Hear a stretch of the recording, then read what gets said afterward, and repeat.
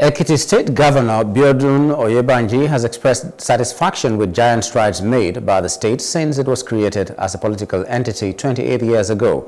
Addressing the people of the state in a broadcast to mark the 28th anniversary of the creation of Ekiti State and the 64th anniversary of the nation's independence, Governor Oyebanji hailed President Bola Tinubu for his unflinching support for Ekiti development since coming to power on 29th of May 2023.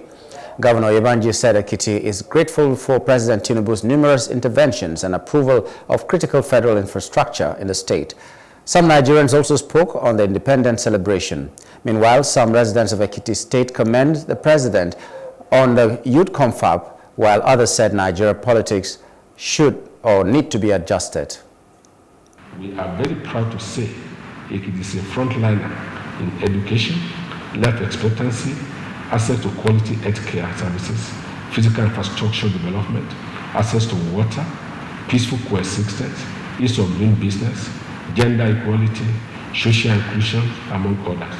Gradually and assuredly, it is building a formidable profile of a progressive and development-oriented state that is poised for prosperity for all.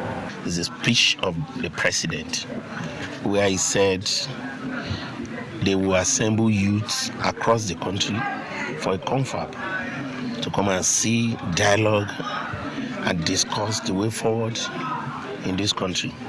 It's better than protest, better than agitating for something that is not even worthy of doing so. A lot of people will lose their life, will go into protest, but whatever you have in mind, you want him to do.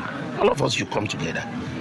Let us put our brains together and address issue. I know he's a listening president. They were begging our people to travel then. When you have your ID card, you have your ID card, what you are using in your working place is enough for you as a passport to travel out of this country. Because our money as at then was okay. But today, thousands of our youths are dying on the desert because this place is no more okay for them. They were looking for green pasture. Our democracy has led to what you call neo-colonialism.